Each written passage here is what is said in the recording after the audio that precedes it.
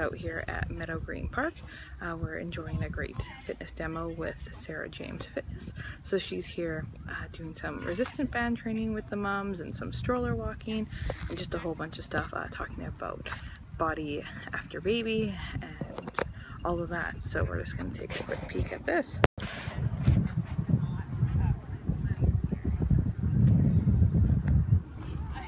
It's like an automatic thing that happens, and then as you inhale, just let the band go back,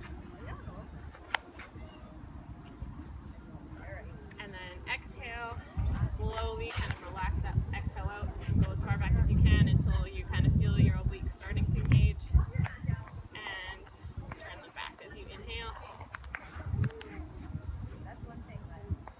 Yeah, so you can see it's not a huge motion, but in order to stop her from over-recruiting, she just kind of needs to go as far as she can. I mean, that's really important to pay attention if you have diastasis, because when you're over-recruiting your obliques, it's like pulling that apart.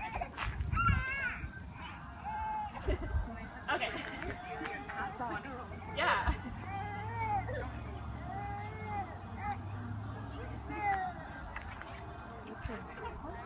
I know, right? That's why, like, it's mental work. It's not necessarily physical.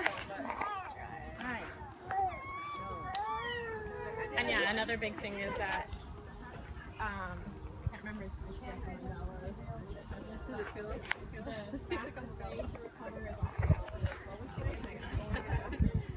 Having a little bit doing simple exercises like this to build up so that you're not causing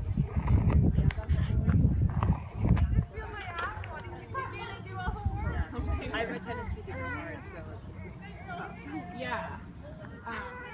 If you're on social media at all, Bree Battles is a really good one to follow. She's like knows tons about pre and postnatal training, and she runs out of a CrossFit gym, and she's worked with like elite athletes, like